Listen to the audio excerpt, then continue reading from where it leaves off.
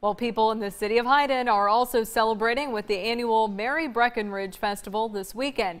Booths are set up on Main Street featuring local craftsmen. There's also a lot of food and music. New this year is a zip line for people to enjoy on Saturday. The mayor says this is one time a year everyone can get together and celebrate. They should come out, just have a good time, have good food, see friends and neighbors, and maybe ride the zip line. The festival continues tomorrow. There's a parade in the afternoon starting at 1 o'clock.